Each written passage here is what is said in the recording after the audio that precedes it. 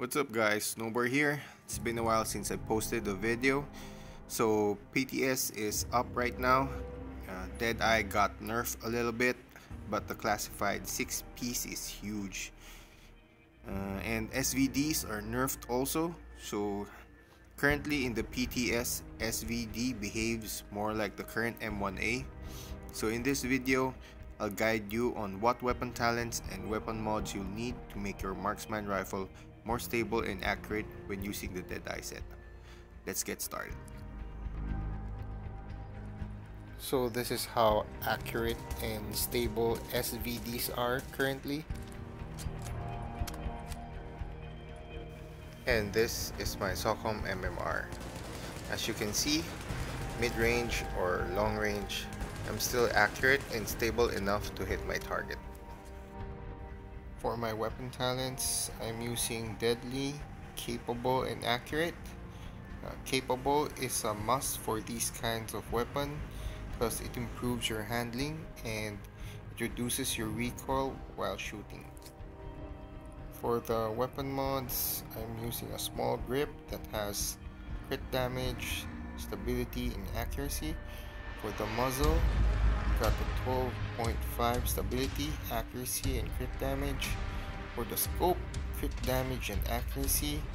As for the magazine, I'm using a heavy magazine that has reload speed, crit damage, and 11% rate of fire, so that I'll be shooting faster.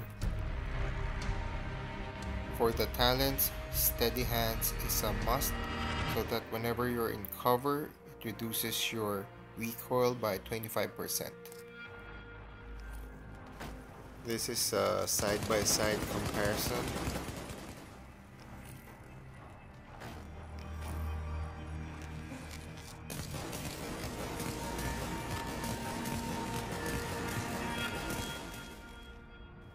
Now for the M1As, I got Deadly, Accurate, and Capable. Actually, you don't need Capable because M1Ace doesn't kick that hard while shooting, but you must have Accurate because M1Ace lack accuracy. For the weapon mods, it's just the same as my socom MMR, but for my underbarrel, I used 16.5 accuracy with stability and crit damage. You'll see here that I'm missing some shots because M1As have large reticle bloom. It's still good within mid-range, but shooting beyond 30 meters, you won't hit your target anymore. I could add more accuracy mods, but it reduces my damage too much. So in conclusion, if I have to pick between these three weapons, I would choose the socom MK20 MMR because it has higher base damage, more ammo capacity, and higher rate of fire. If you couldn't get a Scar H variant weapon, then try to craft an SVD, and my last pick would be the M1Ace. It's still worth using, but in the end, it's all up to you guys.